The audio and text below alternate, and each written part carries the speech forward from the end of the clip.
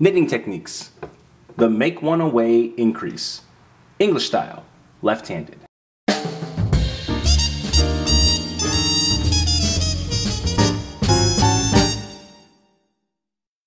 To download a guide with our 5 favorite tips to improve your knitting right now, visit newstitchaday.com/5knittips.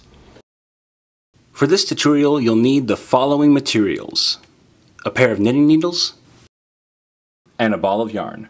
Special thanks to our sponsor Lion Brand for providing today's yarn. Today we are using their Lion's Pride Woolspun, available exclusively at Michael's Craft Stores and lionbrand.com, in the color Taupe.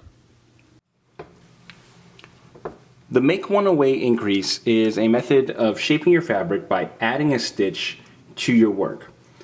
This technique does not make an invisible increase. It does have a little bit of a gap, so if you're wanting a more seamless fabric, this is not the increase that I would suggest, but it should work fine for more open work type fabrics, or if you don't really mind seeing this little hole in your fabric. Now, if you see in your pattern an abbreviation of M1 for make one, this increase is definitely usable for that.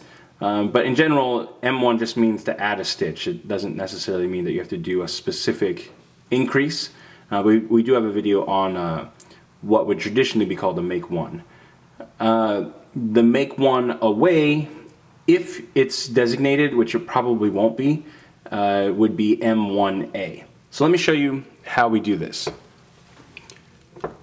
For the make one away increase, there aren't really a whole lot of steps to it. We're basically going to take our working yarn and we are going to create a twist in the fabric, but we want to twist the fabric towards ourselves. Okay, so we're going to turn it like so. Alright, so we can see that there's just sort of like a little loop here that creates like an X. And we want to have the working yarn laying on top of that loop of the yarn that's connected to our fabric. And then we'll just place that loop on top of our working needle and we'll pull that tight. Okay? So let me show you how we do that again. Alright, we're going to take our yarn and we're just going to twist it so that the working yarn end of our tail is on top of the yarn that is attached to our work, and then we'll place that loop on our needle and just tighten that down. Okay, it's very much like a hitch stitch if you are familiar with that.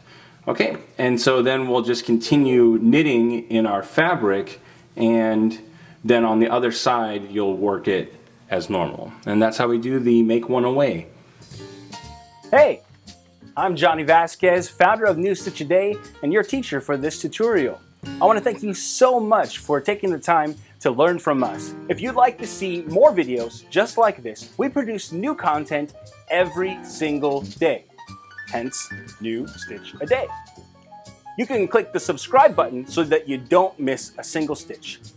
And if you click one of the links to the side here, you can see the previous stitch in our series or the next stitch in our series. And if you click this link, you'll be able to see one of my favorites.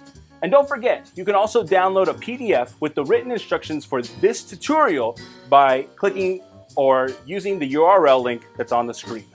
Again, I want to thank you so much for learning with us, and I hope that we've helped make your knitting and crochet skills a little bit better today.